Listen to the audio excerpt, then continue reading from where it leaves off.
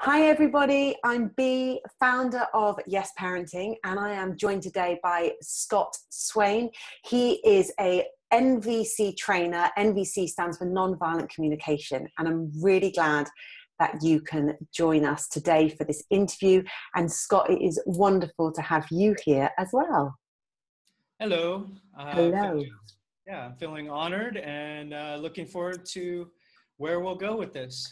Yeah, me too. Now, I just want to share with everyone, Scott and I first met in person in Austin back in 2012 when I was doing a 9-week road trip with my sons. And back then they were age 6 and 8. And Scott was very generous in hosting us as couch surfers. And it was a real honor to me to spend in total, I think, almost 2.5, maybe almost 3 weeks with Scott, learning about NVC. I'd never heard of it before. And at first I found it really awkward.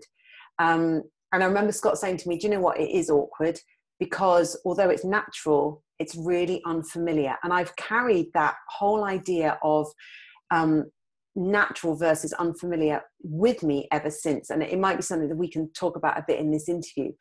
But one of the things that was really brilliant about staying with Scott was that he helped me find a different language for the challenges that I was facing with my boys. And then also because while I was there, a huge change happened in my life. And I found out that my husband at the time didn't want to be married to me anymore. And I couldn't have been in a better physical environment because Scott supported me in finding an NVC language to help me navigate some of those challenging conversations. So it's a real honor for me to be here with you today, Scott. So one of the things that you shared with me is that for you, NVC is this really incredible tool for learning and practicing empathy. And I would look, can you expand on that so that the people listening can get a kind of a better sense of what on earth does it mean to learn and to practice empathy? Wow, so that's big. And I'm excited to share that. First, I want to say thank you for mentioning. I didn't realize I had such a great impact. I know when you first came, actually it was the first time I had heard of or experienced unschooling. And it seemed such a useful and wonderful way of dealing with children. It seemed like, and you were so committed to nonviolence with your children, and you're so committed to honoring their autonomy and not, and being so patient with the hard situations that children can throw at you. So I was just so impressed by that. And it's kind of funny to hear you say that NVC was so hard for you in the very beginning, or at least unfamiliar, because you seem to be already doing it. At least the underlying intention was there. And more than that, it just seemed like you acquired it and started using it with ease. And I remember even wondering, wait, have you already read the book? And I think you said, I'm pretty sure you said no. And yeah, never heard of it before. Wow. Okay. So that sort of ties into when you talk about empathy and NVC being a tool. I like to say a tool and be real clear with that, because I don't want to assume that it's the only tool or the best tool. I mean, it's the best tool I've found for me. Mm-hmm. And there's a certain concreteness, a certain solidity to NVC, its practice that I enjoy, that really works for me. It's because I hear people speak of empathy, and everybody, I believe all humans are, with the exception of maybe a few small percentage, that we practice empathy automatically, that we're born to do it. And I think most people see empathy as this feeling that you have, that And so they say, of course, I already know how to do empathy, and I do it with my kids all the time, or I do it with myself or my whatever.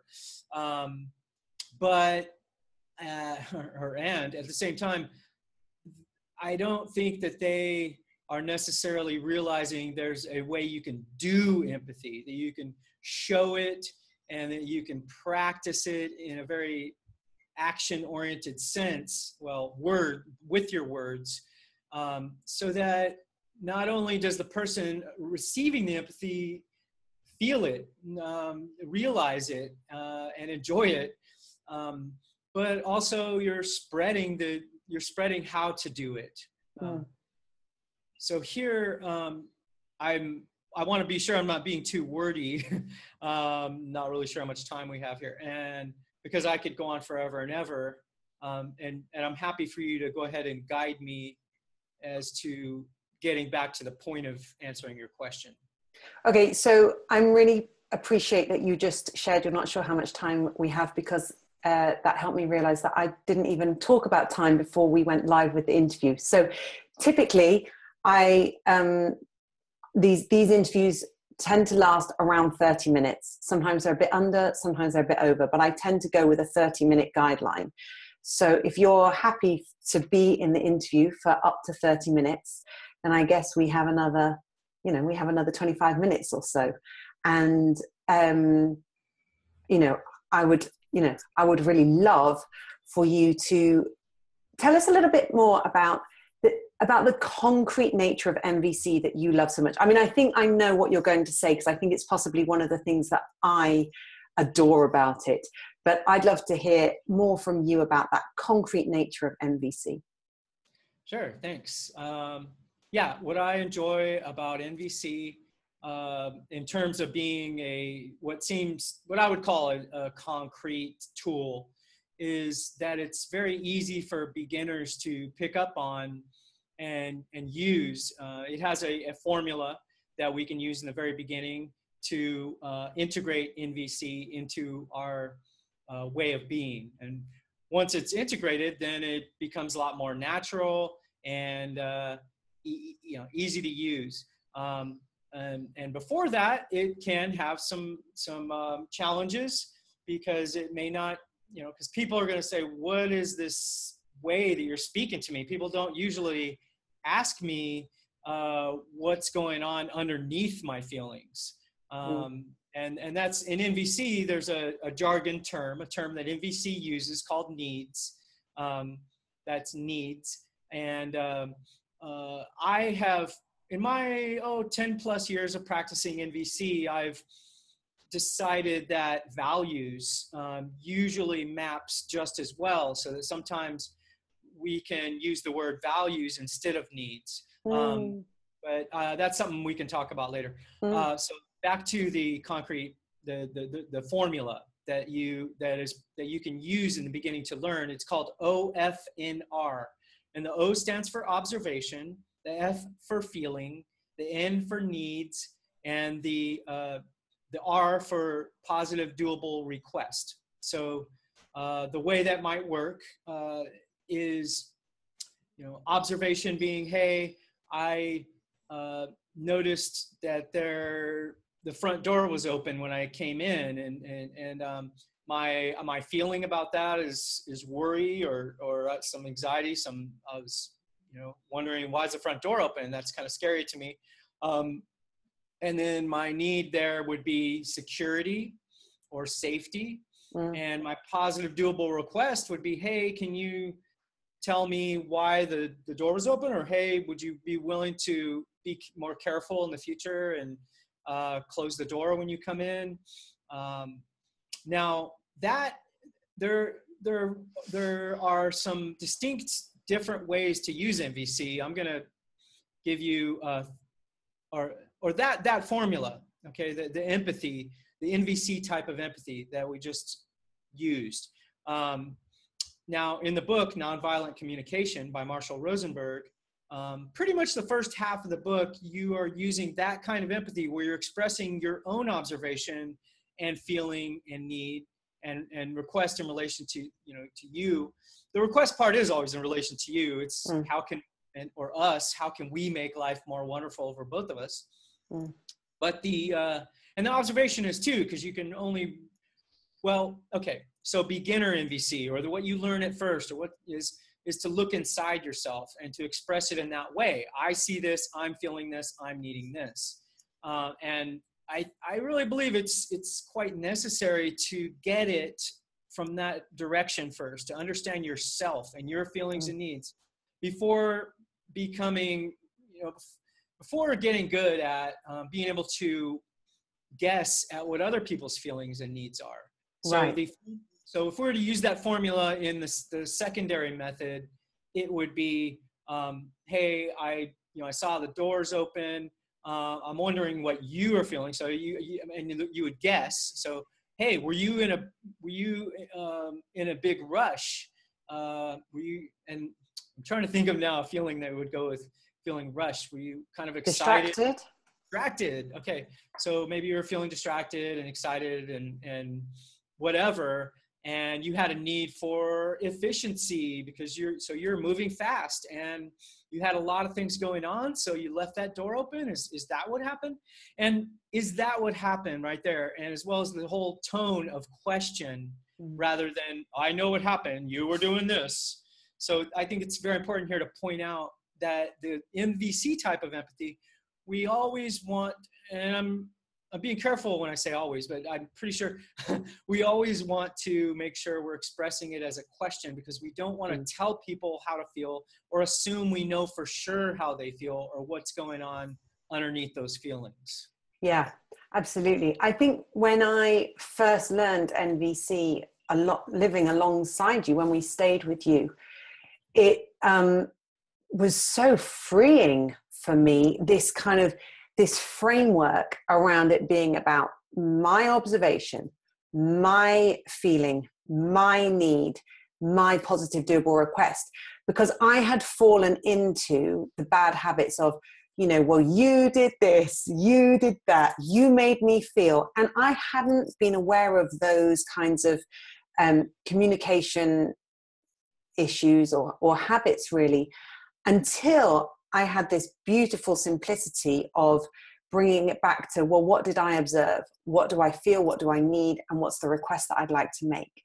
And I think that that's so valuable, well, for all of us as individuals. But from a parenting perspective, when in parenting, it's so easy to have power over your child because, you're the grown up, you have the money, you have the knowledge and all that kind of stuff. It's very easy to have power over a child. So in order to stay in a place of power with your child, remaining in that place of I is brilliant. So for me, that is one of the best parts of NVC, I think, in terms of how I share it from a yes parenting perspective, because parents are so quick to isolate an unwanted behavior in their child and everything be focused on the child does this, the child that.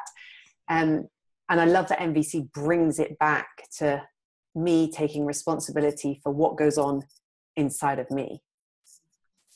Oh, yeah. Does that, yeah. It's what you're saying right there is what I see is such an embrace of this idea that,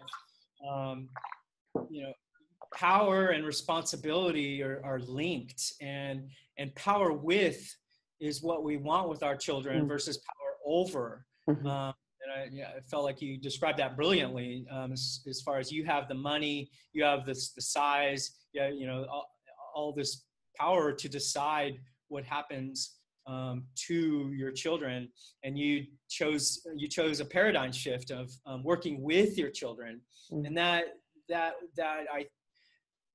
that's I think one of the most powerful things of NVC, that method of hey, I feel this, and here are what my needs are. There's a responsibility that you're putting into words, and I think with repetition, you're taking those words being, I'm responsible for how I am. I'm not going to blame or I'm not going to put anybody else in charge of my feelings. And to me, that gives you a lot of power, and it's the power with kind of power that you need to be a good parent. Absolutely. So I have I have a question for you, which I think is an area of NVC where I continue to kind of experience some tension, or like I feel like I'm still trying to work it out. And I recognize that it is about me. It's probably about an unmet need in me, but which is when I am practicing NVC with someone else, and what they're throwing back at me is blame, because they're, you know, whatever is going on is causing this stuff to come out of them. I find it so hard to stay in that place of empathy when, you know, I am being responsible for my own feelings, my own needs. I'm making a positive, durable request, and then they're throwing, yeah, but you, and you know, you have all these years of experience, and I'm guessing you have also come up against that. So I would love to hear from you about how can we, when we're faced in that situation with someone who's not using NVC, how can we kind of navigate those waters where there's a different form of communication coming back at us, and we're trying so hard to stay in this place of empathy? Oh yeah, that can be so hard when you are practicing, you know, you've gone through the effort and it becomes effortless to greater degrees as you move on, but you're genuinely wanting a sweet connection with them. You're genuinely wanting to empathize with them. So you're like, and you're curious, you know, that's part of it. It's like, hey, are you, you know, really upset because that thing happened and you really wanted more blah, blah, blah. And then that person doesn't react the way you want, because partially, maybe because they don't want to take responsibility, because it's scary for them, and just because of what they're used to. You know, what the author of the book, Marshall Rosenberg, calls it domination culture that we're raised in. And if that person has spent 30 years of their life in that domination culture, and for the first time ever, they're hearing this kind of empathy, that they're likely to either not trust it, whether that's on a conscious or subconscious level, or not even trust themselves and how to deal with it. And so if you're asking me for a couple little tidbits as to how to deal with that, yes, I see you nodding. Okay. So one of the things about NVC is we try to, you know, ask for permission before giving advice. We want to make sure we're addressing, so, you know, we're not wasting a person's time or giving them advice they don't want or need. So here, number one, I mean, it's just experience. Number one, it's like practice, you know, giving empathy even to their objection or whatever it is. If they're not quite getting it, they still want to blame somebody else for their problem. And it's like, oh, wow, yeah, I see how you look at that other person and the thing that happened between you and that other person. And it's really disappointing. You wish they had done different things, don't you? You know, because you really wanted more blah, blah, blah. You wanted more truth, or you wanted more consideration or respect, or whatever the need is. That's when I say you wanted more, I'm putting the need after that, or the value. So that's the answer. That's the easy answer, as far as like, of course, practice more, get better. But I like to, you know, and that is somewhat concrete, of course, but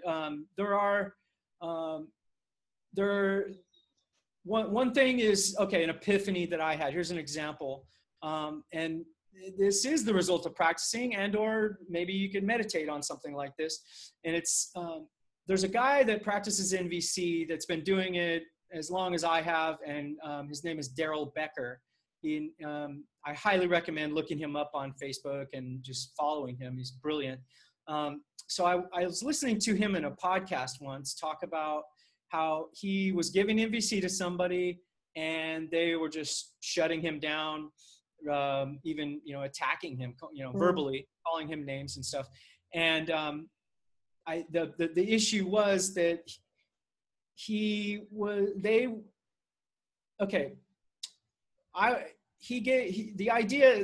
image he gave me was, sometimes NVC can feel like, to another person, can feel like you're just ripping their clothes off without their permission.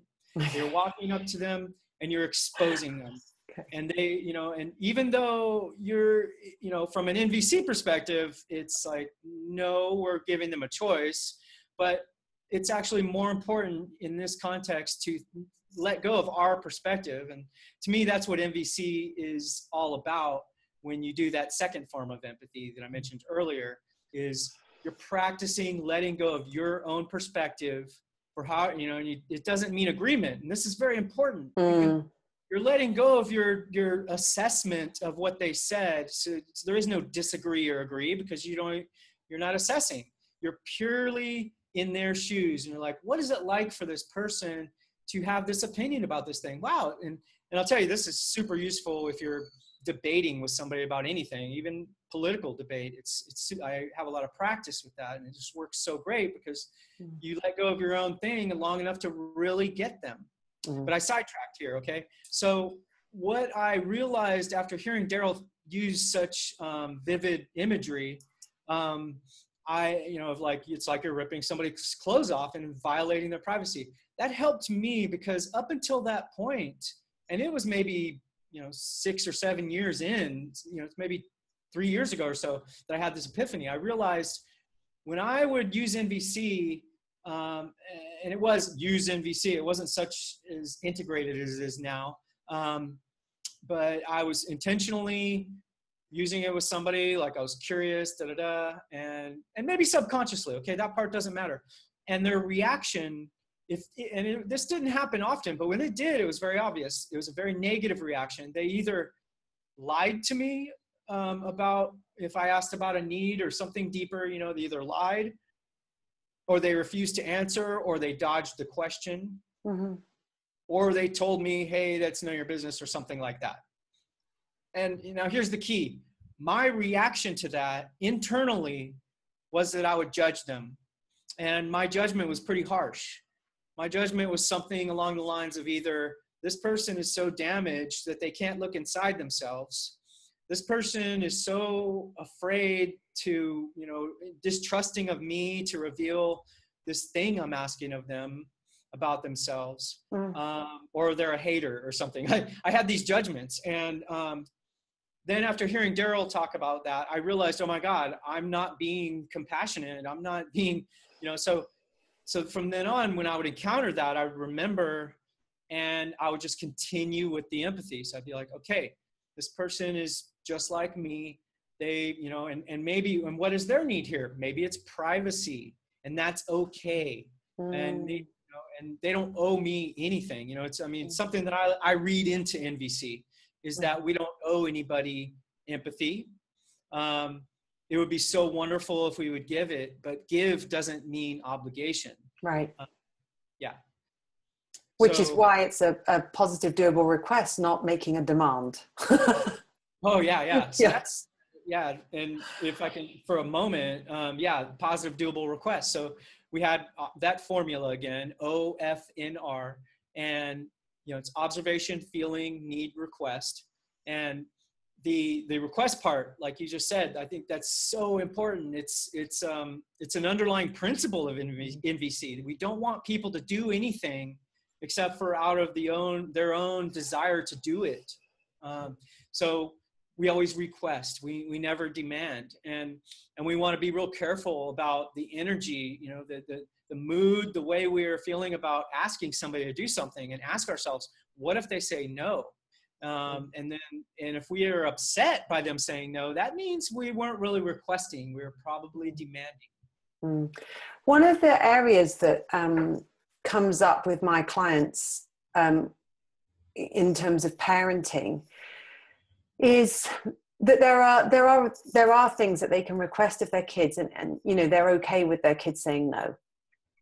But they say to me, but what about the things that the children have to do? For example, I have to get my child to school on time. Otherwise, they will have an unauthorized absence against them. And then when there's, I don't know, my kids don't go to school, so I don't really know the details. But for example, like when they have 4 unauthorized absences, then, there might be some kind of fine that I have to pay, some kind of I don't know, like a court, parents get taken to court because their kids are not in school on time and regularly enough. So a parent might say to me, but I've been trying the NVC thing.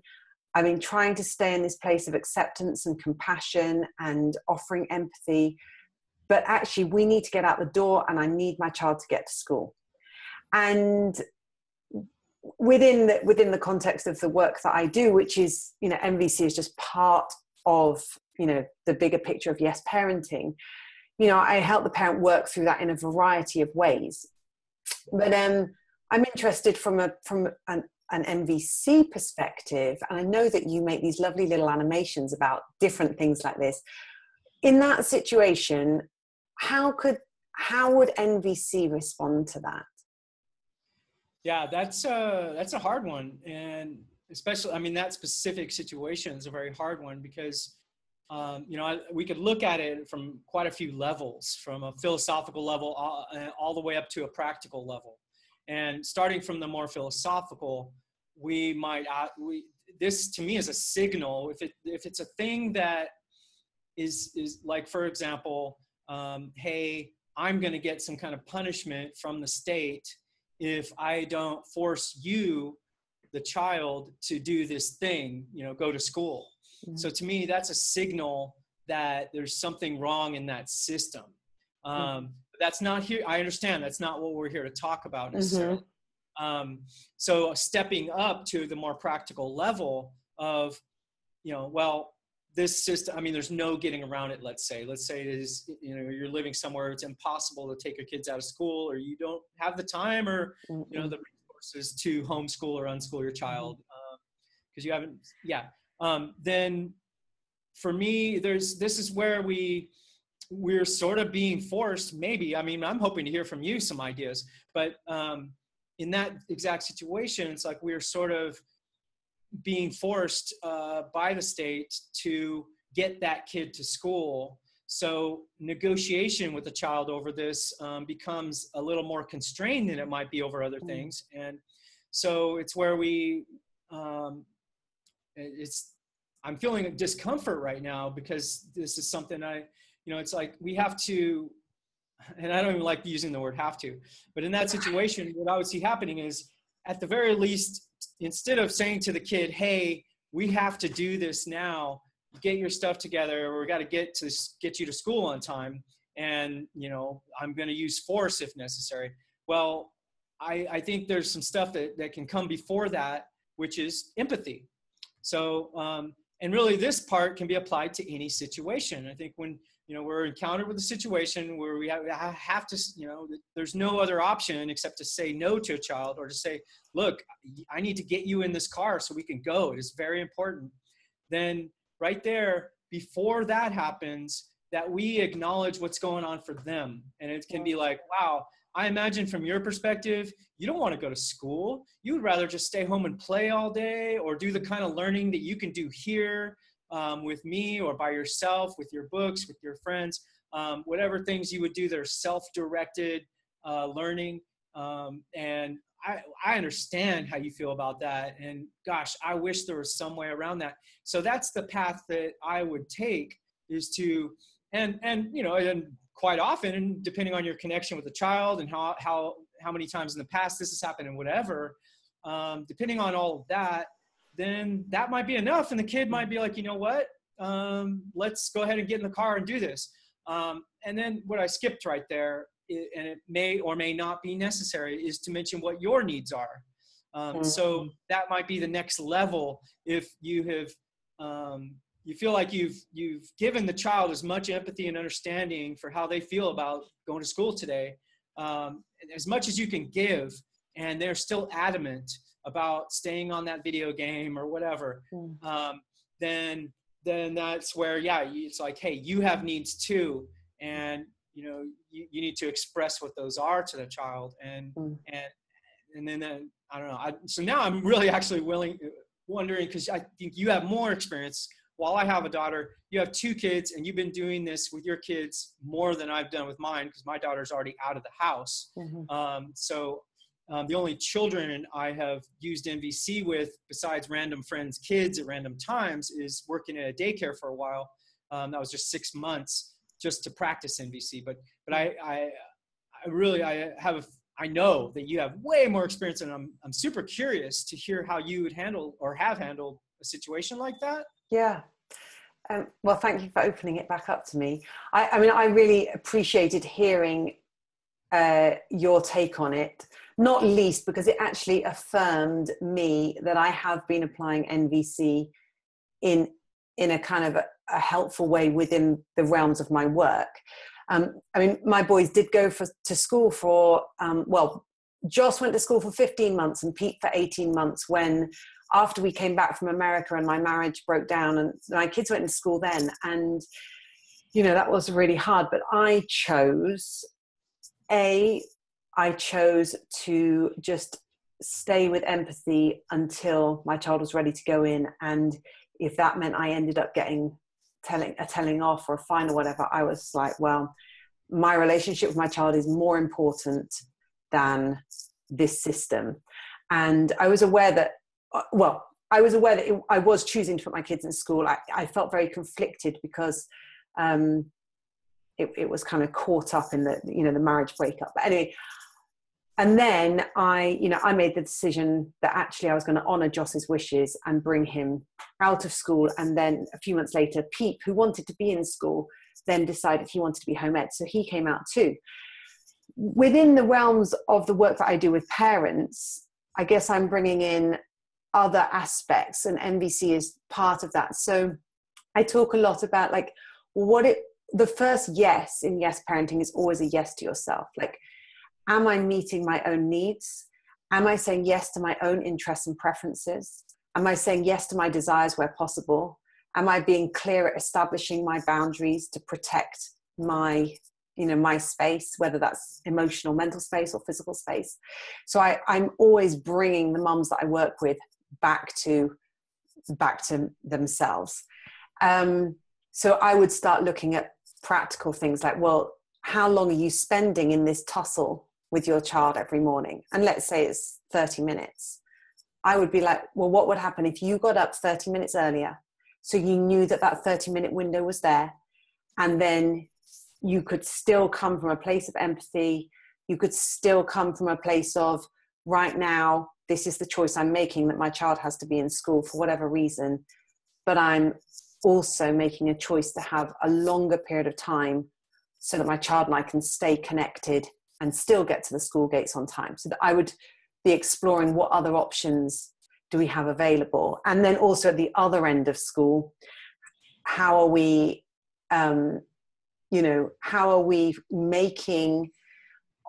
creating opportunities for our children to have a full emotional expression about their dissatisfaction with school?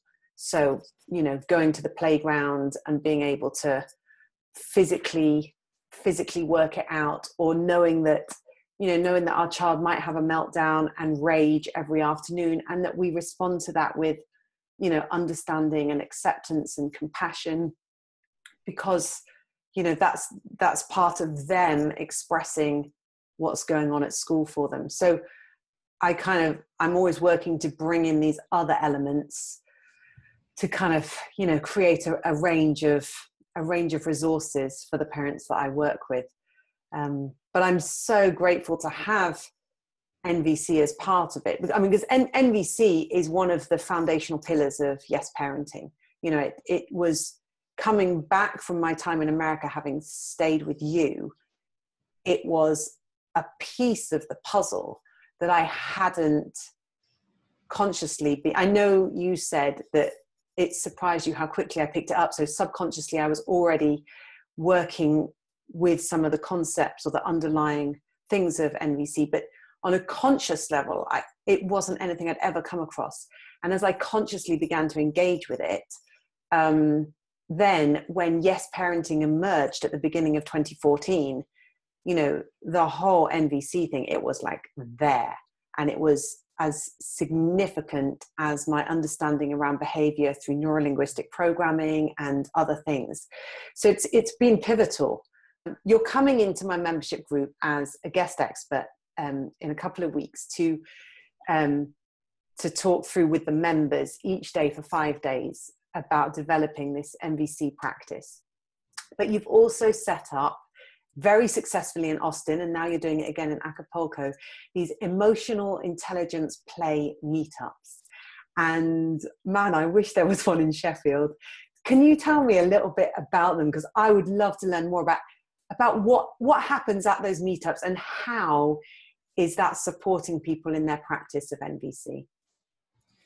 Yeah, the meetups were born of, so I would have these free NVC classes, maybe 2 or 3 times a year that would be like a 13-week class or a 6-week class.